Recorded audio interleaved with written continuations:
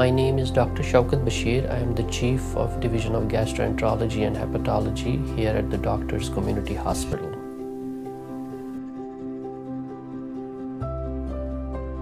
A gastroenterologist is a subspecialist in the Division of Medicine who specializes in care of digestive diseases. So digestive diseases encompasses a lot of diseases including acid reflux, heartburn, ulcer disease, patients who have abdominal pain, patients who have colon disorders like change in bowel habits, diarrhea, constipation, bleeding from the rectum or bleeding from the mouth, and often it also encompasses diseases of the liver including hepatitis and diseases of the pancreas as well.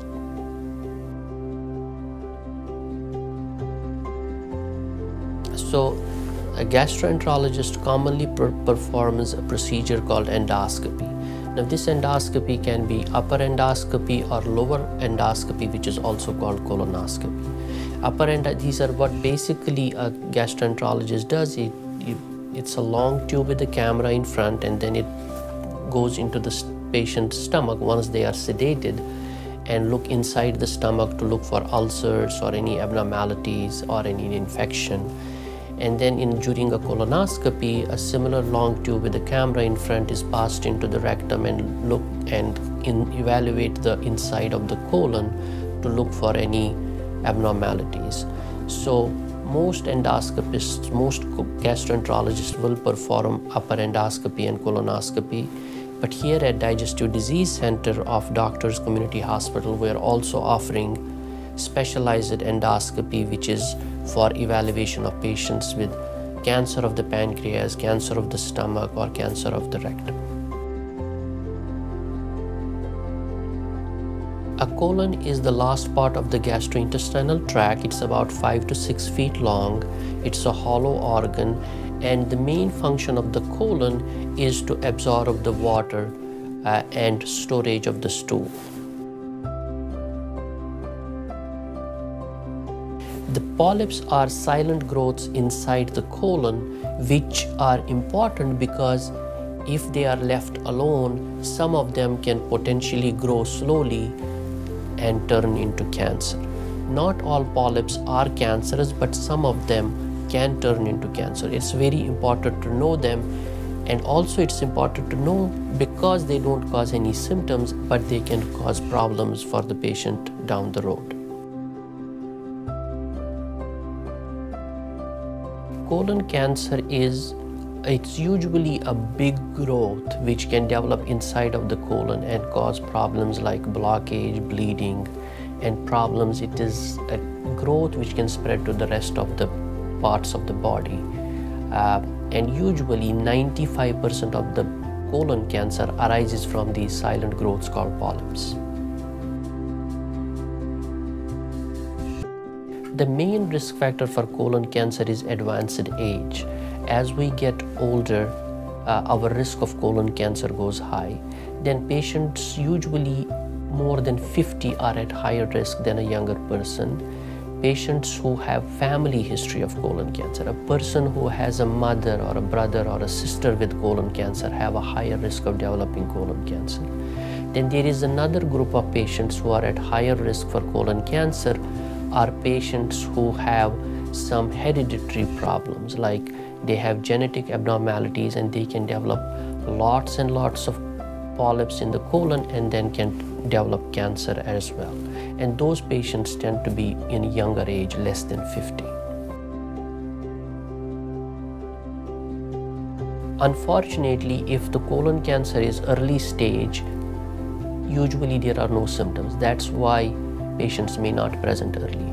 But once the patient develops a full-blown colon cancer and a big mass in the colon, they can present with abdominal pain, blood in the stool, change in their bowel habits. They may notice constipation, they may develop diarrhea, and they may also have weight loss, and they may lose their appetite, especially when there are advanced cases. The average lifetime risk of colon cancer in anybody, in a person who has no family history, is around 6% lifetime. Now, if somebody has a family history, that means if their first degree relative, mother, brother or sister has colon cancer, the risk goes up to 12%. Now, if somebody has a second degree relative, that means their aunt or paternal grandparent has colon cancer, the risk is around 8 to 9% lifetime. So in the United States, the new colon cancer cases per year deaths are around 50,000. And the new cases diagnosed annually of colon cancer in this country are around 140,000.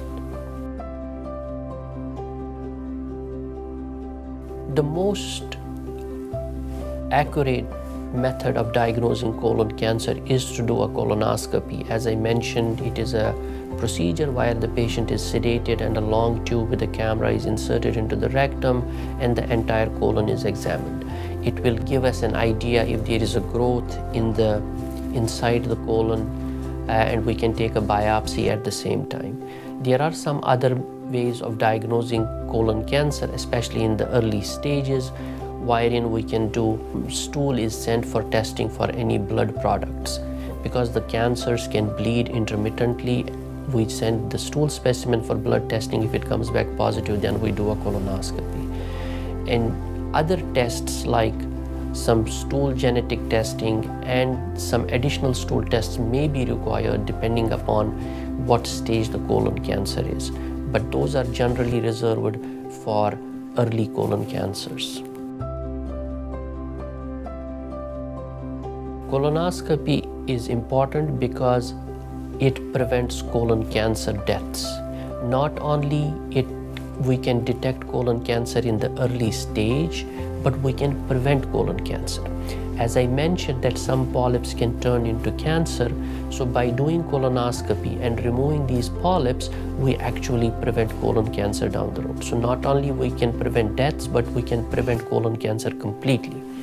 Now, if somebody has colon cancer and we do colonoscopy, the advantage of doing colonoscopy at early stages, we can pick up early colon cancers and get the treatment done, which completely cures the cancer. So colonoscopy has really made a remarkable difference over past 3 to 4 decades in the deaths of colon cancer. We have been able to reduce the mortality from colon cancer because of the colonoscopy. Colonoscopy preparation involves generally 3 to 5 days before the colonoscopy. A person generally does not eat a high fiber diet. He stays away from nuts and seeds and raw vegetables. Then the day before, he is advised to stay on a clear liquid diet. By a clear liquid diet means that a liquid through which you can see. It's a see-through liquid. So that will include broth, popsicle, jello, not red jello, because red can be confused with blood, and you can have apple juice, you can have grape juice. So anything which is clear liquid you can have the day before. Then day before also the doctor is going to advise you to take a gallon of laxative liquid or some other colonoscopy preparation, and by drinking that laxative you are cleansing out the colon so that the doctor can completely visualize the entire length of the colon. On the day of the colonoscopy, most patients will come in and they will get evaluated by the nurse, and the vital signs are taken, and then they will, again, a brief history and physical examination will be done, and then a person will get a IV placed and given some IV fluids. And after that, the patient will be taken into the procedure room and sedation will be administered. The sedation is gentle medications used by anesthesiologist or by your endoscopist, wherein they inject some medications through your IV which was placed outside. And once you are sedated enough, the doctor will replace a colonoscope through the rectum and examine the colon. Typically, the procedure takes about 15 to 20 minutes, and most people are sedated throughout the procedure. And then after that procedure, you are sent to a recovery room where you will be monitored for another 30 to 40 minutes and discharged home. Day after the colonoscopy, majority of the patients have no problems. They can resume their normal activities with no restrictions at all.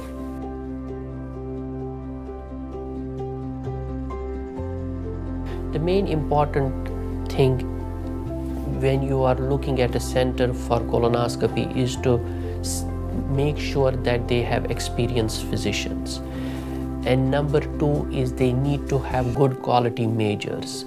At Digestive Disease Center here, we measure quality of all our procedures, and we want to make sure that all national quality measures are met. And you should look at something called adenoma detection rate.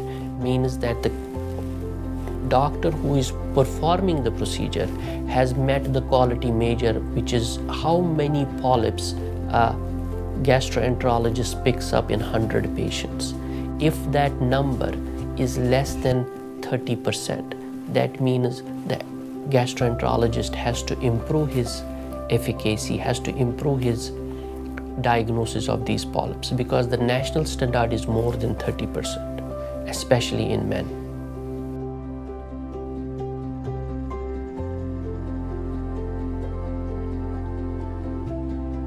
Well, here at the Digestive Disease Center with the Doctors Community Hospital, we have started a program where we see patients both first in the outpatient office and then we do procedures.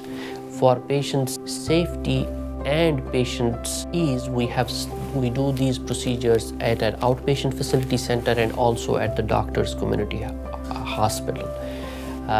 We offer consultations. We also offer these procedures. In addition, we also offer procedures for our advanced patients with cancers of the colon, cancers of the pancreas, cancers of the esophagus or stomach.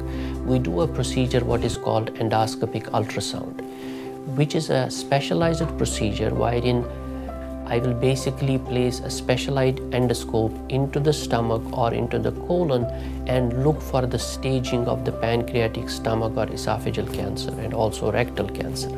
That gives their treating oncologist or a cancer specialist a much more better idea of how to treat those patients.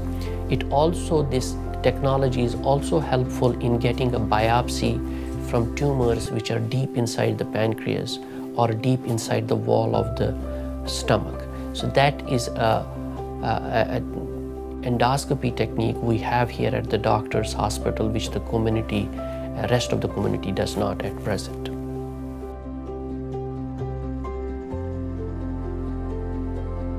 Yes, there is a program labeled as CPEST, which is Cancer Prevention, Education, Screening and Treatment Program, where in state of Maryland, we are participating in this program and we are offering free colonoscopy screenings to uninsured patients and people who cannot afford it. This is a ways of reducing, not only making the community aware about this program, but also to reduce the mortality from colon cancer. And I'm proud to say that we at Doctors Community Hospital performed more than 200 such colonoscopies during last year.